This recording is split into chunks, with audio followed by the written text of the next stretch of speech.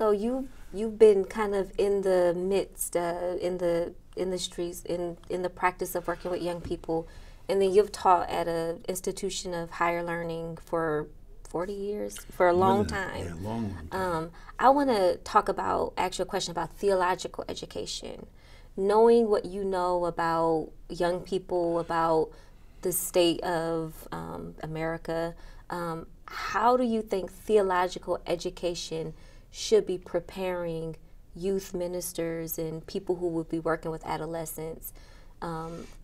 What do theological education need to be thinking about and doing as they prepare these people? I like how Karl Barth said we've got to read the Bible in one hand, but we need to hold the newspaper in the other. Otherwise, our faith just becomes a ticket into heaven and a license to ignore the world that we live in. And I'm convinced that part of what has happened to our theology is that, as my grandmother used to say, we're so heavenly minded, we're not much earthly good. So we end up having our head in the skies where what I think actually happens in Jesus is we move from words on paper to the word become flesh. Mm-hmm. And theology has to be something you can touch and feel. And one of my neighbors, who Spanish is her primary language, and she says, we make some of these ideas way too complicated. She says, like incarnational ministry. She says, you order your burrito con carne, it means with meat. And she says, Jesus is God incarnate, with meat, with flesh. So we see what God is like. And that's what we are to be in the world, the body of Christ. We're to flesh out God's love. So I think the great challenge with theological education is kind of translating that into action. And when it comes to discipleship of young people, one of the things I've heard Tony say so often is that the question becomes not for our young people, are you going to be a doctor or a teacher? But what kind of doctor, what kind of teacher are you going to be? It's not just about what are you going to do when you grow up, but who are you becoming? Mm-hmm. And how do your gifts intersect with the world's pain? When I think about theological education and what I would like to see improved, I find that most people coming out of seminaries and divinity schools know a great deal about the great theologians of our time, Moltmann, Pendenberg, Barth, Brunner. They don't know enough about the Apostle Paul. They don't know enough about Scripture. I grew up in an old-fashioned Bible-believing Baptist church. Memorizing Scripture was crucial to us. We had Bible drills. We memorized Scriptures. We would earn points, and if you earned enough points, they paid your way to summer camp. And I memorized and memorized and memorized. I find that seminary students cannot quote Scripture. They haven't memorized Scripture. They have all the right ideas. I'll give you a good illustration of what I'm dealing with. I was once asked to speak for the National Council of Churches annual meeting. And so the representatives of all the major denominations were there.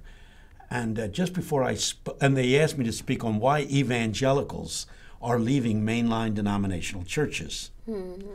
And just before I spoke, Andrew Young, you know who he is, spoke before me, and he read the resolutions that this group had come up with.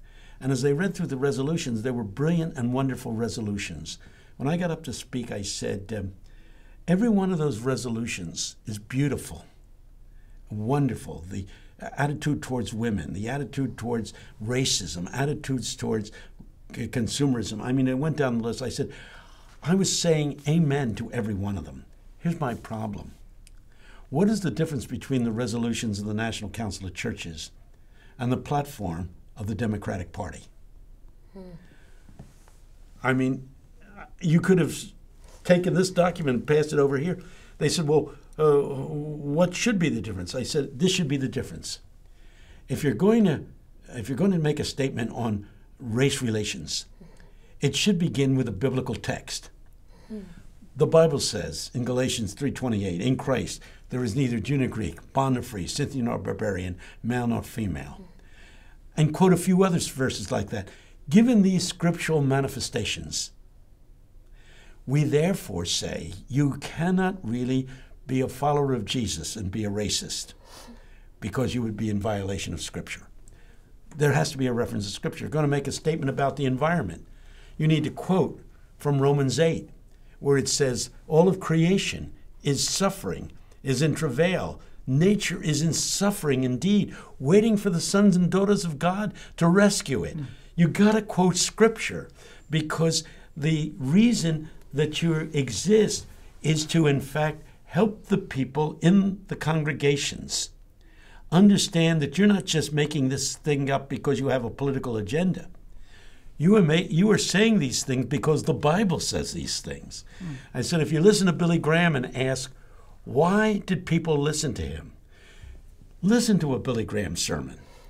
Every third line is, the Bible says, the Bible says, the Bible says. I one time listened to one of his sermons on television and started counting.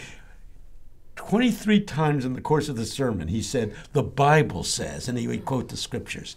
Until the graduate from theological seminary can not only make a theological statement that's sound and valid, but unless he can legitimate that with scripture, he or she has failed in getting the education he needs or she needs to relate to the congregation. The people in the congregation could not care less about the theologians you know. They would like to know what the Bible says about the things you're talking about.